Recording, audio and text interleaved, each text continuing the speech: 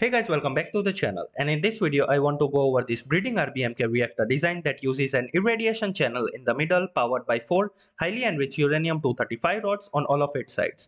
Now you might see some new colored pipes going in and out of the reactor. That's because this entire build is made using the new fluid system that was recently introduced in nuclear tech mod. So now it is possible to cool this entire reactor using only coolants, and then that coolant can be used to make steam in the boilers which can run a turbine. The maximum power production for this build will be 12 million HE per second, and if you are using the irradiation channel, then it will fall down to something around 8 to 9 million HE. Now make sure to use the latest version of nuclear tech mod for this build, because I have not tested it in the previous versions and it might explode. Also, it's highly recommended to test this entire build in creative first and see for yourself how it performs and if you want any modifications. So without any further ado, let's get straight into this video. The components required for this build is the irradiation channel, graphite moderator, fluid heater, fuel rod, then the neutron reflector, and finally the structural column. Note that none of the parts are moderated. So leaving a 1 block gap from the ground, place down the irradiation channel and surround it on all the 4 sides using graphite moderator. Next, in front of the graphite moderators, place down 4 fuel rods, and these will be the power source for our irradiation channel. To cool this build, we are going to use the fluid heater in the corner like this. So there will be total 4 fluid heaters. And finally, to cover up the open parts of the fuel rod, place down 3 graphite moderators like this. Next, we are going to place down the neutron reflectors on the intersecting points. So here we have a reflector which is on the intersecting path of both of the fuel rods, and do that on all of the 4 sides. And now finally, to close up this entire reactor, place down reflectors on the very end like this. Now I have not used any control rods in this design for the sake of simplicity, and also cause I knew the fuel that I was using. But having control rods after the fuel rod between the moderator reflector pair will help you control the amount of flux that passes through each fuel rod. So for example, you can have a control rod here and then place the moderator reflector pair. And this is also especially important when you're trying out new fuels or experimenting with this design. So with that out of the way, now to complete the reactor, I'm going to place structural columns in the remaining corners like this in order to close up all the visible moderators, and this will also give the entire reactor a circular look. So once that's done, cover up the top side of the entire reactor with RBMK cover blocks. This is also important as it will prevent radiation from escaping.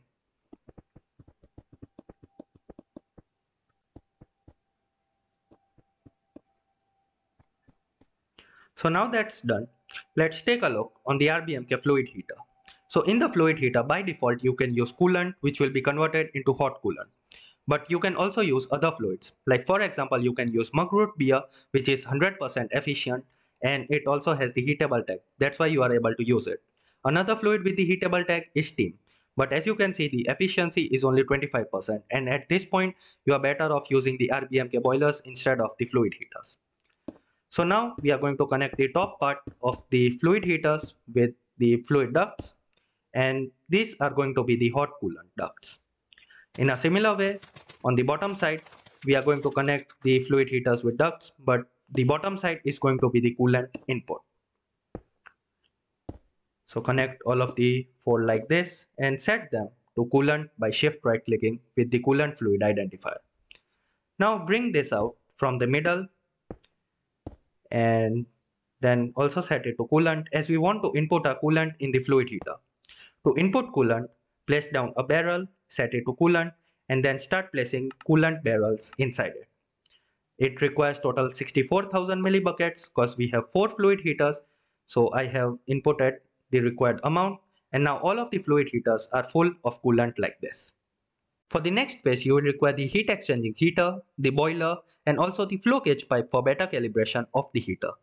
So leaving a 3 block gap from the reactor, on the 4th block, place down your heat exchanging heater, and then leaving a 1 block gap, place down 2 more like this. You can also use a single heater boiler pair, but I am using 3 for better balancing of each and every boiler. So place down boilers on top of the heaters like this, And now if we take a look at the heat exchanger, it will convert hot coolant into coolant. And the RBMK reactor will convert coolant into hot coolant, thus making a closed loop. So first, in order to complete this loop, I'm going to connect the coolant line. So the first one, or the first connection point on the right side, I am assigning it to coolant, set it like this. And now we need to take the hot coolant back into the reactor. Also, by the way, if you want to, you can place a flow gauge pipe like this and set it to coolant. So it will monitor the amount of coolant passing through this entire system every second or every take. Next, this is the pipe for hot coolant from the left hand side like this, connected to the top hot coolant pipes that we placed before. There we go. You don't need to separately monitor the hot coolant flow rate because it will be the same as the coolant flow rate. Now for the amount per cycle, set it to high enough value. Like for example, in this setup, the amount of coolant that will pass every take will be 2400. So make sure that the number you set is high enough, or basically more than 2400. That's why I said it's important to have the flow gauge pipe so that you can calibrate the entire heater in a much better way. Connect the top portion of the boilers for the steam and place down a Leviathan turbine. And then connect the top portion of all the boilers like this to the input of the turbine. And here also we are going to have a flow gauge pipe for seeing the amount of steam that is going into a turbine. To convert the steam or the low pressure steam back into water, I'm going to have a big cooling tower. And this big cooling tower can be then connected to the output of the Leviathan turbine, again with a flow gauge pipe in the middle to monitor the amount of low pressure steam. And finally, to make the closed loop of water, I have a tank of water set to input-output mode, which is green one right here. Now the output of this tank, the input of this tank, one of the inputs is going to get connected to the cooling tower. And finally, the output will go into all three of the boilers. And also here have a flow gauge pipe to see the amount of water that the boilers are consuming. Once you make the connection, all of the boilers will fill up with water, and now we wait for the tank to fill up. Once the tank is full, you can take out your infinite water tank, as this is now a closed loop. Make sure to have an energy storage block or battery in front of the turbine, and now we can start our reactor by placing, or basically by activating it with a radium-226 beryllium rod. So in each of the fuel rods, first place down your neutron source and then replace it with the high enriched uranium-235 rod. And once that's done, all of the temperatures of the rod will start going up, and they will cap out at around 1700 degrees Celsius, or a little bit more than that, as the reaction or the flux function will go up. So yeah, and now if we take a look at the power production, we should get roughly 12 million HE per second. So as the temperature of the rods go up, so does the steam value, and therefore the power production increases. Now the power production is maximum because we have nothing in the irradiation channels right now. And due to that, the coolant amount, the steam, everything is at its maximum value right now. As you can see, all of the boilers are at equal temperatures and they are producing equal amounts of steam, and water is also looping back perfectly into the tank. You can see the amount of water using the flow gauge pipe. And now if I start, or basically if I activate the irradiation channel, the breeding speed is pretty fast. But what happens due to this is that the path of flux becomes blocked.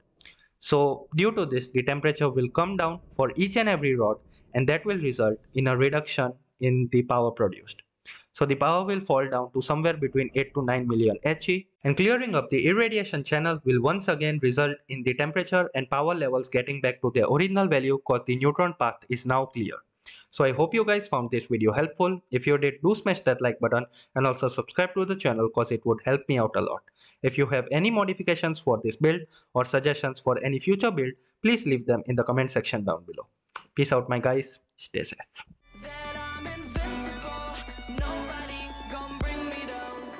Invincible.